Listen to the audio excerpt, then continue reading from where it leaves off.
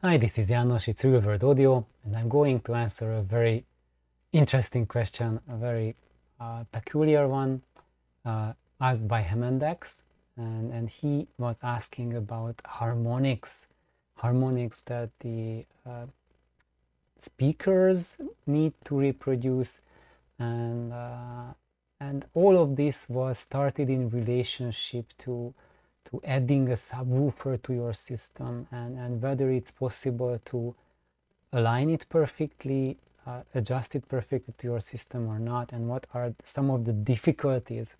And one difficulty that I pointed out in that video on which the comment was made was integration to the harmonic spectrum. And I pointed it out because when integrating subs, people talk about a million different things, but I almost never hear harmonic integration being mentioned. So if you are thinking about how to integrate a sub, there's like a dozen fundamental things you have to follow, and harmonic integration is just one on that scale. I mean, somewhere there among the dozen things, but if you listen to, let's say, like classical instruments and tonality, then it's an absolute must for you. If you are not listening to tonality, just pure energy content, it probably won't ever bother you.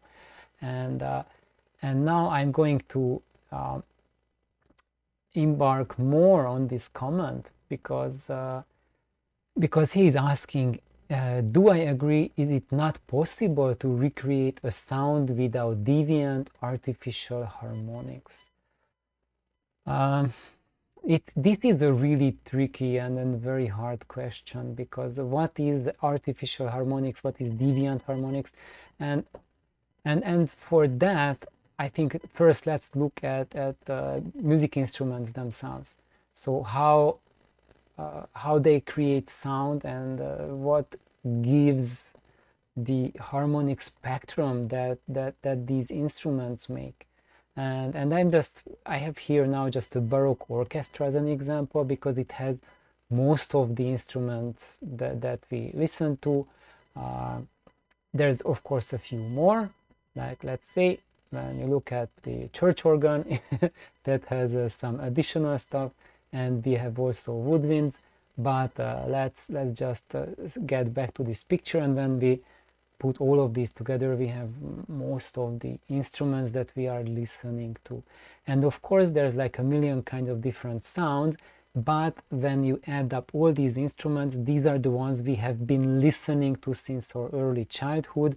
This is what our ears are calibrated to, so these are our measuring standards against which we compare what we hear from a stereo.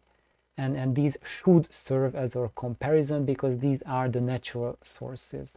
And at least for me, how I think of audio, what audio is to me, I go in this direction, that I calibrate my ears, my system, and how I design my systems to keep me on this path, to reproduce these instruments. And I consider these as natural harmonics, so as producers of natural harmonics. And what are these? So when you look at basically all of these string instruments, and even the harpsichord, they are a combination of metal and wood. So you have a metal string, or sometimes it can be even like a nylon or gut string, but for practicalities, often there are metal strings, depending on the instrument as well, plus a wooden body. And here you don't see it, but can we see it here? So there's one more instrument. This is the arch lute. So this is kind of like a bass lute, like that can play an octave lower than a normal lute. And that's also same thing, string and a wooden body. And this is the ancestor of the guitar. Guitar uses same technology as well. So basically, the sounds that metal and wood makes, that's what is for our ears the natural range of spectrum, I would say. And of course, when we go for the wood, I mean the wind instruments, they can range from the full on wood to wood and metal combinations, going more towards the metal, and full metal, like a saxophone. It's all metal. There's no more wood in it. So now we got a range of instruments, and the way they propagate sound is really different. And of course, when we look at an organ, a church organ, there are some pipes which are full metal, and other that are like wooden pipes or wood and metal combination pipes. Plus, there is one more instrument that we have not looked at. Well, before we look at that, we can look at the harp, which is also a wooden frame, and then a metal subframe and metal strings attached to it. So that's also a wooden metal instrument. And when we look at more instruments in the background, metal, and there's the big drum. So the drum is also, that has a skin on it. That's something new. That's like a third type of sound. And then under third type of sound, I mean wood, metal, and skin. This is the three things that we hit on, or we pluck it, or tap it, or do something with it. And we make these materials resonate, and based on their shape, their length, their sturdiness, the actual wood or actual metal it's made of, they have different frequencies they preferentially excite, and when the fundamental frequency is excited, it will excite additional resonant modes within that body, which is not just different frequencies, but at different times. Because when you see, like, here's this upright bass, and oh, here now you can see my pointer. So with the bass you can see that first, or violin, or whichever, or even guitar, first the strings are made to resonate. So you have an initial sound which is like a fast and high energy sound, high frequency sound going to your ear, and then those resonances are transmitted over to the body, and there's like a different set of resonances that are excited within the body of the instrument, and then they are radiated out from the body of the instrument to the air with a delay compared to the strings. And that's how the majority of a classical orchestra works. Majority of these instruments, how they work is that you have an initial dose that you get from the strings. Even with the harpsichord, the initial plucking of the strings happens through the strings transmitting that sound, and then the wooden body resonates, and that transmits the trailing edge of the sound. So this is one set of character of sound, and I spent so much time on it because these instruments are really, I would say, the bread and butter of a Western cultural heritage. And of course there's like a bunch of other instruments that, for like the woodwinds or drums, etc. But I would emphasize these instruments. What's going on? Okay, because they have the biggest complexity in their harmonic spectrum. So they produce the most complex frequencies that come out from their bodies, and the frequencies both like in the time domain, not just in the frequency domain, and also, yeah. So I think they are kind of like, if we compare it to audio, they are like the high-end instruments of audio, I mean of the musical instrument world, and that's why I think in my experience, what I have experienced, don't take it as granted, just take it as my word, that these instruments which are complex, string and wooden body, these are the hardest to reproduce by any stereo system. And I associate this with the complex harmonic spectrum of these instruments. Because when you look at woodwinds, like for example, you look at a saxophone, the saxophone sound, when you analyze it through a spectrum analyzation, you notice that the harmonic spectrum is much simpler than that of these wooden instruments, and then you have predominantly a fundamental frequency and then very high order upper harmonics, and that gives it that really shrill, really powerful sound. And for the organ, they also have, these pipes have a very clean output, each of them.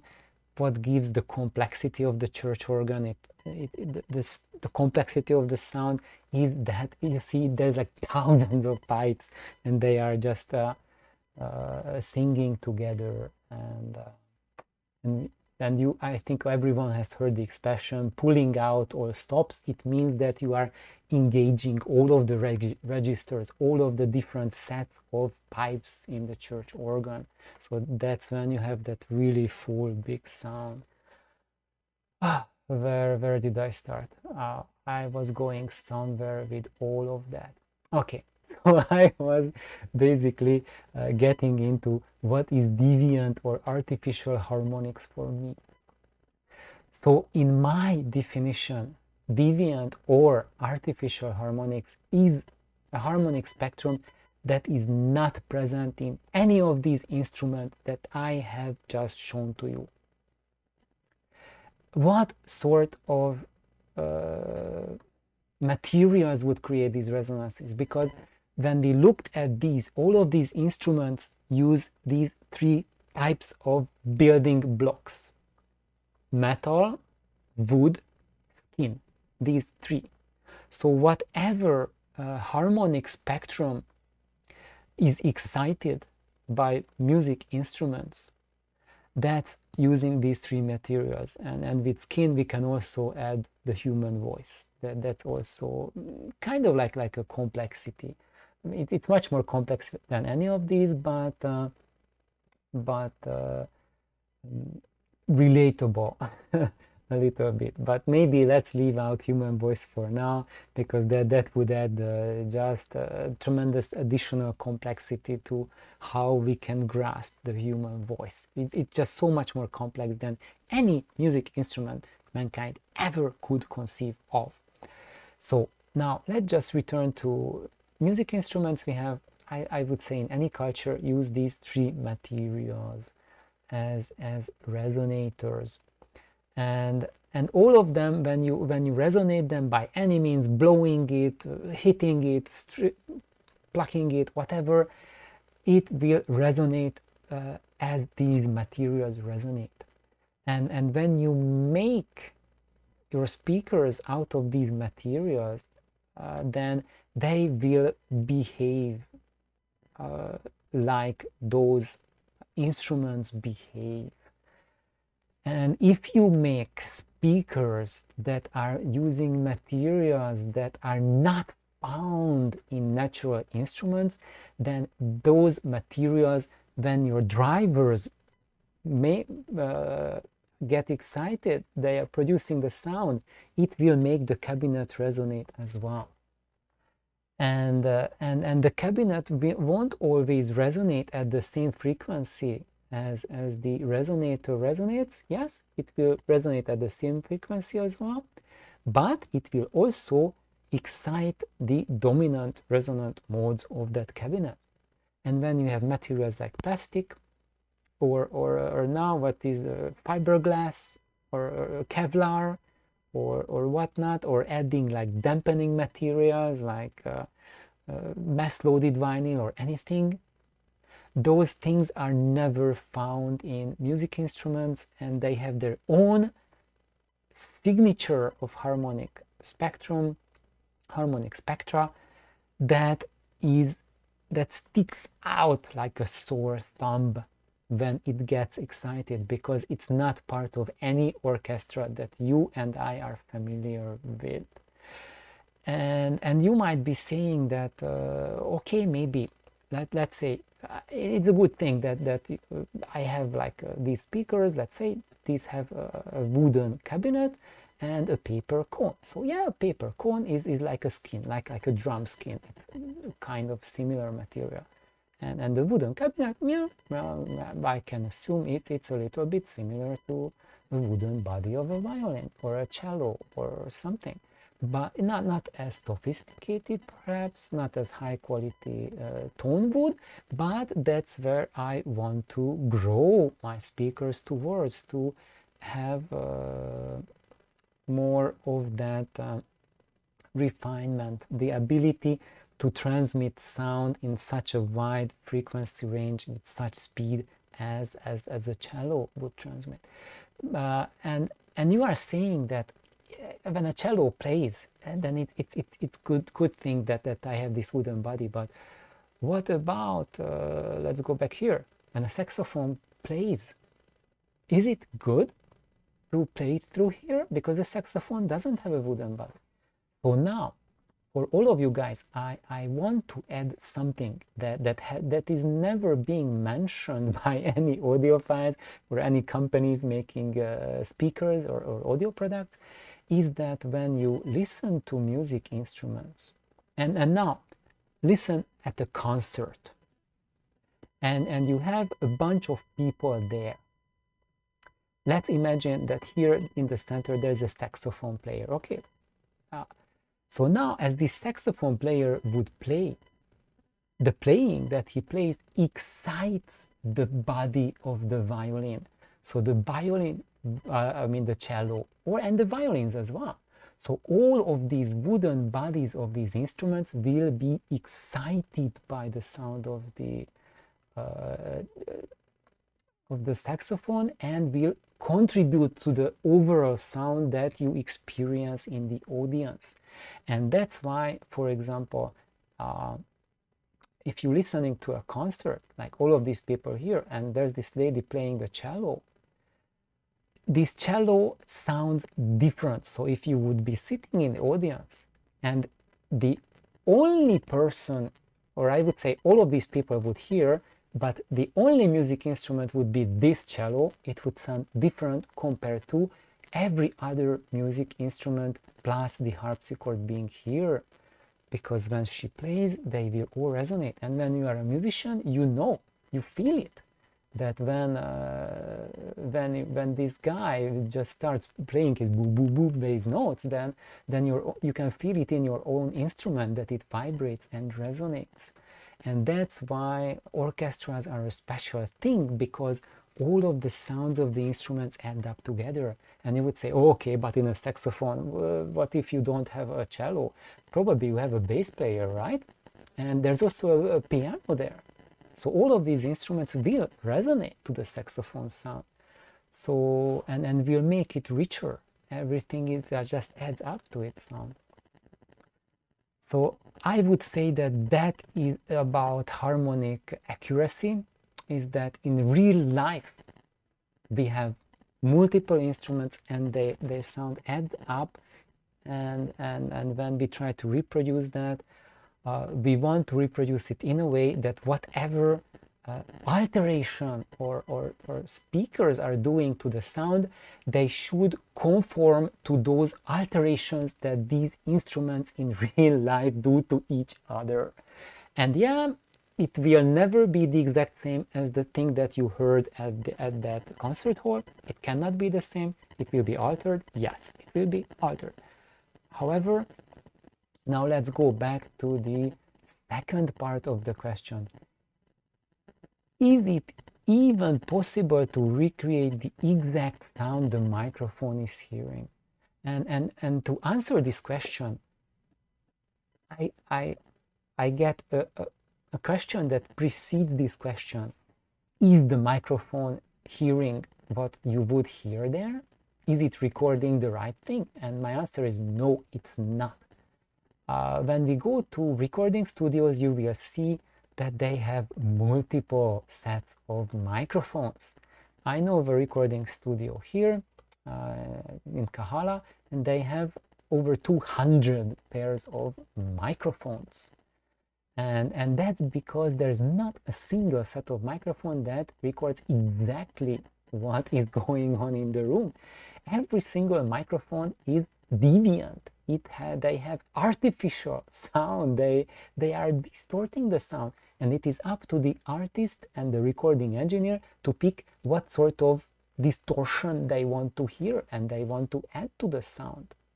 So we do not have the ability to accurately capture what's going on.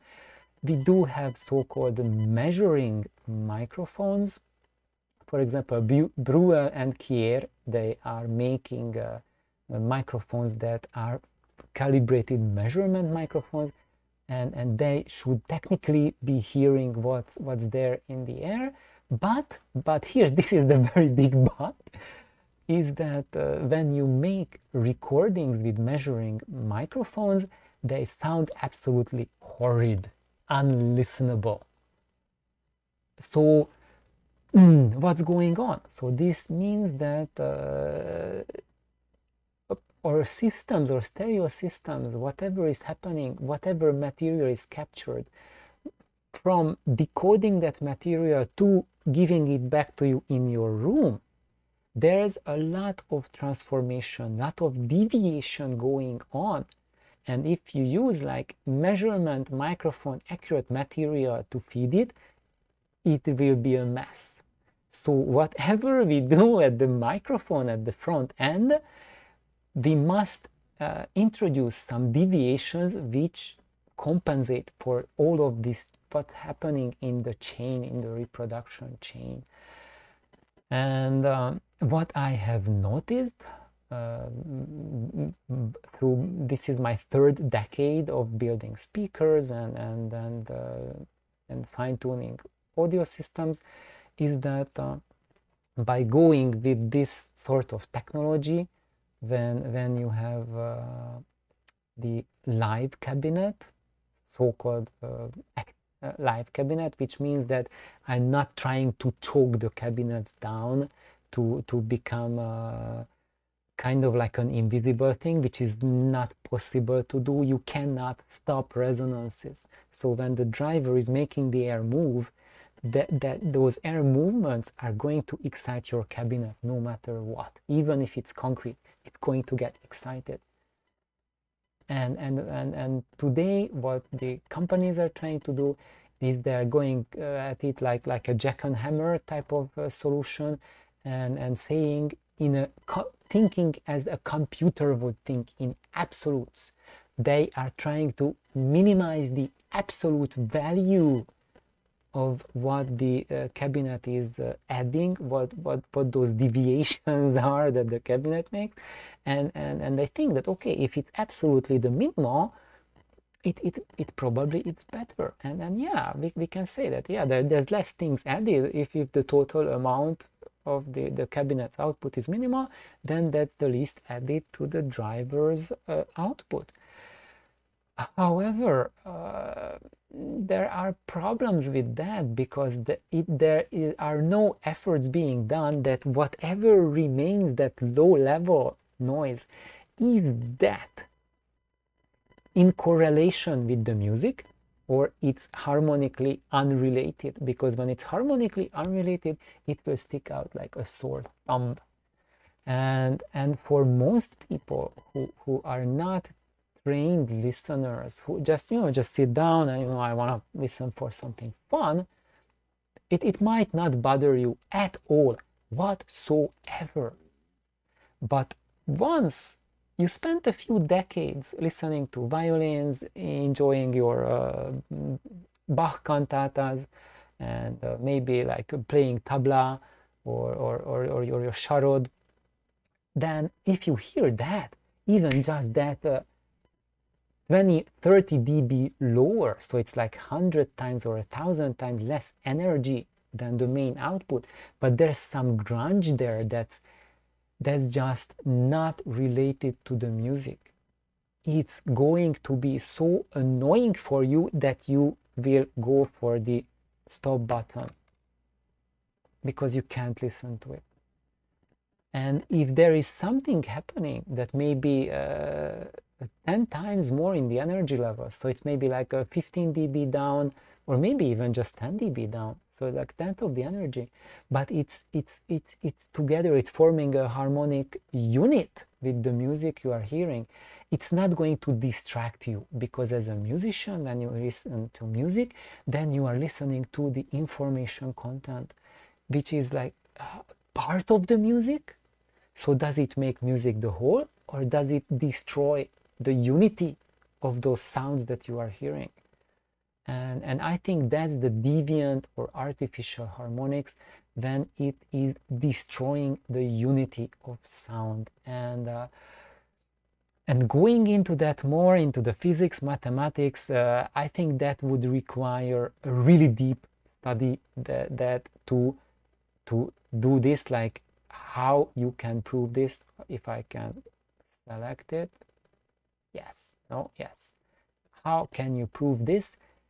This would be the like a PhD thesis material, and then you would probably need like a substantial funding for it, and then a really well-equipped lab to do all of these studies, and access to instruments, musicians, professional musicians who are playing these instruments, and also like various loudspeakers, audio systems. So I think about funding of about $10 million. That's what you would need to prove this, and elaborate on that. And unless someone has $10 million for that, and the department and the PhD student full-time working on this for 5 years, we have nothing to say on how to prove that to a sufficient depth that would be scientifically significant, and not just talk for National Enquirer. So I think that's the most important thing, and so I think that's it. I've taken a lot of time with this video. I really hope that this explanation made some sense to at least, and everyone, just please type what you think about this matter. What are your experiences with it? What do you think would be like a proper harmonic content of music? What disrupts the flow of music? And there's so many things I have not even touched upon, which are really vital about this subject, but it's already half an hour and I don't want to stretch it any longer. So thank you, Hemen-dex, for your wonderful question. Thank you, Tim. Bye bye.